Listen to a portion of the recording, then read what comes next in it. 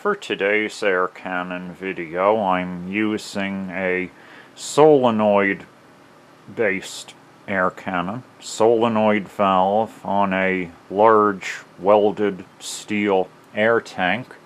The barrel is 72 inches long with a bore of about 1 3/4 inches or a bit less. What I'm going to do is stick a 4-foot fluorescent tube down the barrel and fire it 10 meters downrange. We'll see what happens with 4-foot fluorescent tube as the ammunition.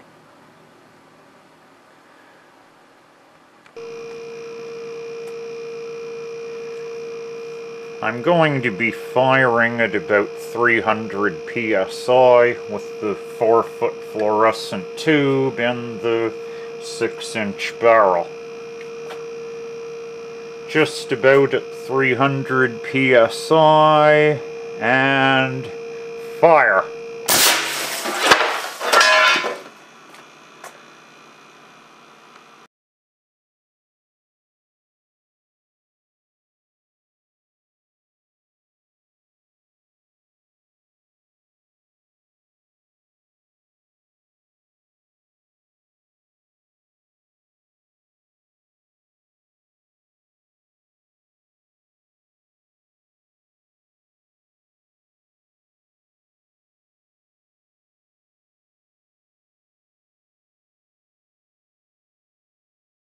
I've now reloaded with an 8-foot fluorescent tube. As you can see, it sticks about 2 feet out of my barrel. Let's give this a try.